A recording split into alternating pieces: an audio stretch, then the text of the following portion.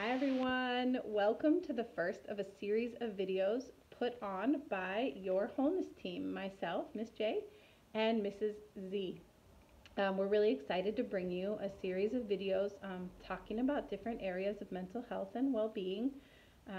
The purpose of these videos is to both bring you information and also bring you some tools to help you navigate different feelings and experiences that you might be having now during the shelter-in-place response to this global coronavirus pandemic, or also just in general. It can help give you information about things you may have struggled with for a long time.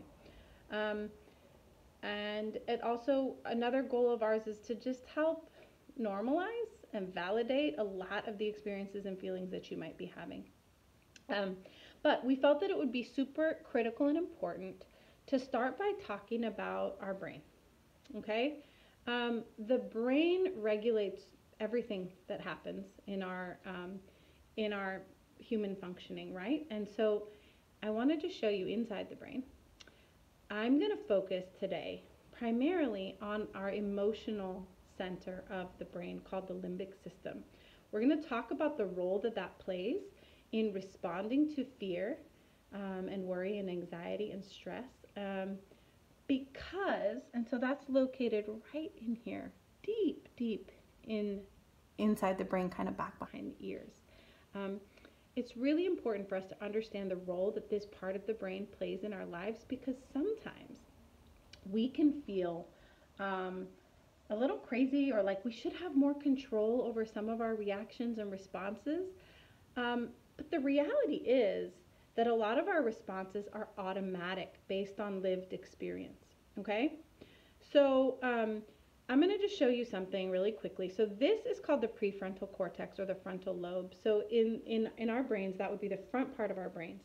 This is where we register all of the learning that we're doing, right? This is where we understand. This is where we make decisions. This is where we plan. This is where we do some logical reasoning, right? So this has to be really full on in order for us to learn and make good choices, right?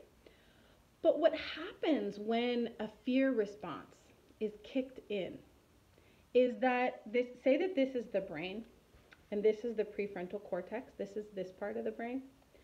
What happens is when we have a fear response, the learning part of our brain gets kicked offline, and all that's left is this fully exposed emotional center.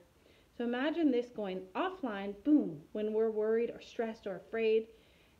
And then we're left with just our emotional responses kicking in. So when that happens, we have very little control, because we don't have access to this part of our brain until we calm down and are regulated. So I'm going to give you an explanation of like how this is actually really great. Because remember, we all have been, remember back before we were, civilized people living in homes with all of this technology, we had to learn how to survive in the wild. So it was really adaptive to have a stress response system like this, right? So imagine you are walking in the forest and you see a bear. Immediately, your amygdala is going to send a signal to your see right in here, to your hypothalamus, which is going to send a signal to your pituitary gland, and in your pituitary gland, it will kick in a response of sending stress hormones flooding your body. So cortisol, adrenaline, you may have heard of adrenaline. It's something you feel when you're amped up, maybe before a big game, a little nervous, a little excited. It's a stress response hormone, and what this and cortisol do is they allow our body to not have to use so much energy up here, but it floods our limbs with more blood so that we can run faster. It opens up our airwaves so we can breathe faster, dilates our pupils so we can see better. So it basically puts us into high alert, so we can either fight, flight, or freeze, right? We're either going to fight, we're going to freeze up, or we're going to run away. The fight, flight, and freeze response, and they kind of function differently in different people. So this is great, and this is adaptive, right? But it becomes maladaptive when our body is registering threats that aren't really there.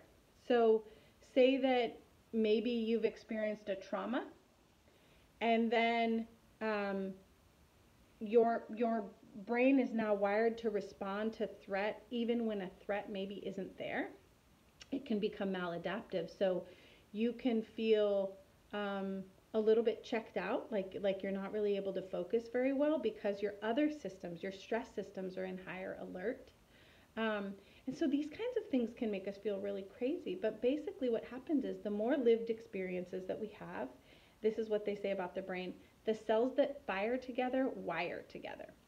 So if you have repetitive experiences of stress and anxiety and fear, your brain is going to be wired and more ready to respond to that stress and that threat and that fear than maybe somebody who has not had those experiences. And so it might result in you having a harder time regulating your emotions.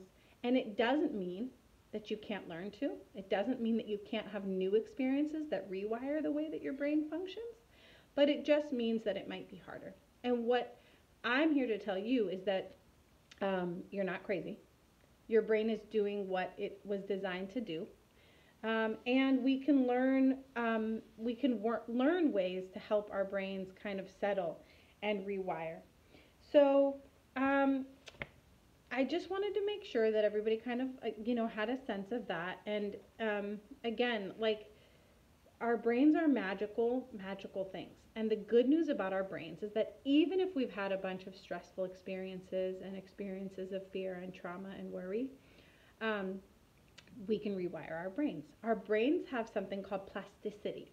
And so the younger that you are, the more brain plasticity you have, the more capacity you have to change and to grow and to have different experiences that can help rewire your brain. So it's pretty good news. Anyway, we hope to talk a little bit more about the brain, but in the meantime, look out for part 2 with Miss Z, who's going to talk about the connection between our thoughts and our feelings and our behaviors. So it makes sort of a triangle. She's going to talk about those 3 things and how they go together, and things that we can do to change some of our thoughts, which will then change some of our feelings, which will then change some of our behaviors. Anyway, thank you so much for sticking with me, and look out for part 2.